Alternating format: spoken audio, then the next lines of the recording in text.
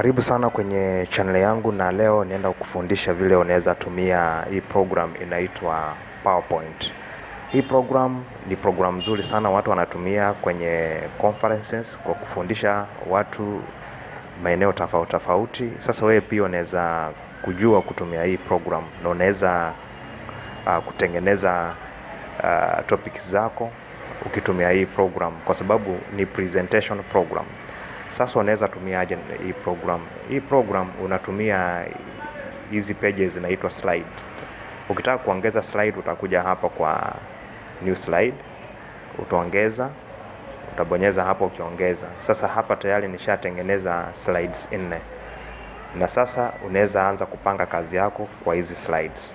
Maana hapo hivyo wamesema click to add title. Ukitaka kuongeza subject yote unaweza kuja hapa na ukaanza kutype hapa kwenye hizi slides.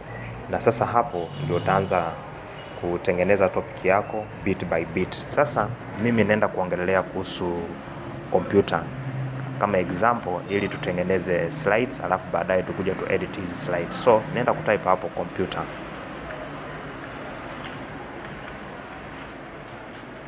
Alafu hapa hivi chini naenda ku add subtitle, niseme computer in modern society.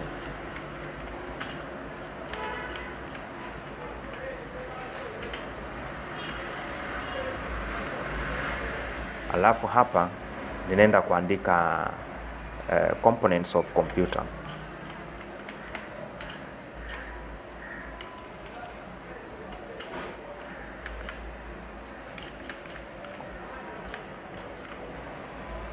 Alafu hapa nitaweka hardware,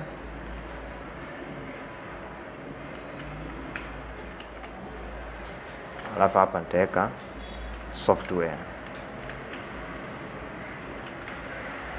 Then nitateremka hapa niseme advantages of computer.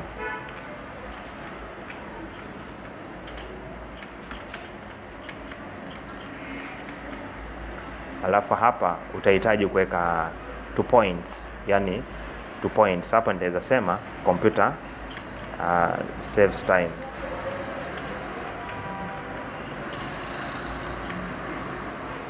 Alafu ninaweza kuja nikaongeza point nyingine niseme the work of computer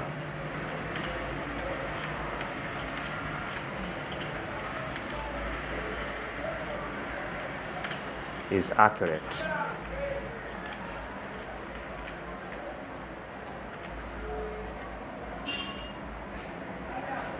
So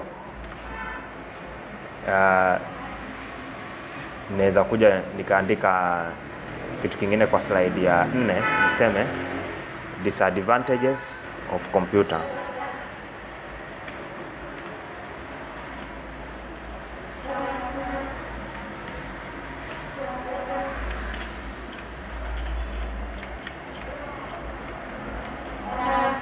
Hapa naweza anza na kusema computers, amesema computers are expensive.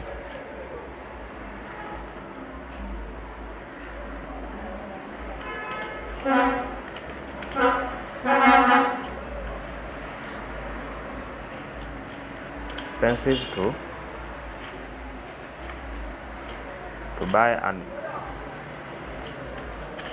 to maintain.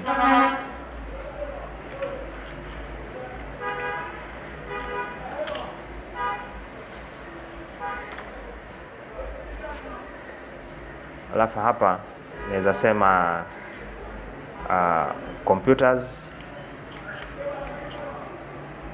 ama computer work can be affected by viruses. So hiyo nimetengeneza kama example. The major issue yenye natakana ni kuonesha hapa ni ile vile unaweza tengeneza nini slides. So hii ni topic yenye tu imekuja kwa akili, na nataka tutumie hii ili tutengeneze slides, kudesign na kuweka animation.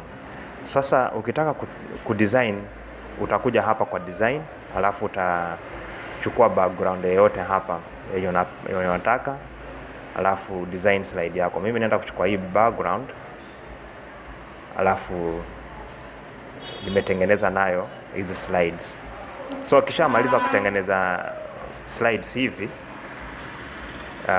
kenye kimebaki ni wewe kutengeneza the movement of the background. So utakuja hapa kwa animation, alafu utakuja, hizi ni movement, umeona, animation ni movement of the background. So ndio ione vizuri, nitakuja hapa niweke slow, alafu nichukue movement moja hapa, ama animation moja nichukue hivi kama ni hii, ama nitaweza kuja hapa nichukue kama hiyo, ni apply to all. Inamaanisha vile nimechukua hii, yani i apply kwa hizi slides zote zimebaki.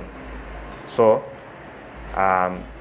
nitahitaji tena kutengeneza slides, movement ya maandishi. Hiyo movement ya maandishi nitafanyaje? Nitakuja hapo ni click kwa maandishi, nikuja hapa kwa hii animation, nikuja nichukue hapa kwa add, niongeze, nitaka hizi fly, nataka pia hii pia ifanye movements, naweza fanya fading, alafu nitakuja tena kwa slide nyingine. Hii pia wacha nikuja hapa kwa hii emphasis, nitaweza kufanya rotate hivyo, alafu pia hii naweza ongeza split, naweza fanya hivyo, alafu pia hii naweza kuja hapa nikaongeza different kind of, kama nataka iwe random bars hivyo. Kama hii nataka niongeze kuwe tofauti, unaweza kuweka motions tofauti. Kama hii unaweza amue kuwe hivyo. Alafu pia hii ya mwisho naweza amua nikuje hapo niongeze ini animation, naweza sema tu ikuwe hivyo. Na hii pia nikuja hapa kuja kama ni kwa hii, ama niseme something like this. So hii sioni kama naipenda sana because it takes time. So nitakuja hapa niondoe. So naweza chukua slide nyingine, naweza kuchukua animation nyingine kama hii niweke hapo. So ukishamaliza kutengeneza maandishi, utakuja hapa kwa hii mouse, utoe hapo kwa mouse, ukuja uklik ni automatic.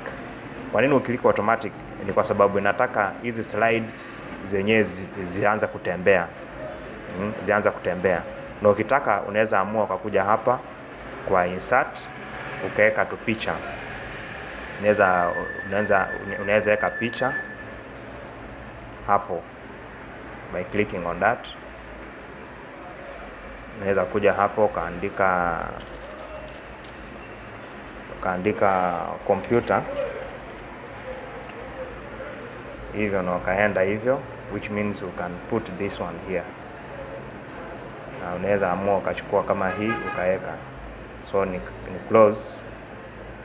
close hii. So hii inamaanisha nishatengeneza tayari, hii nimetengeneza something like this.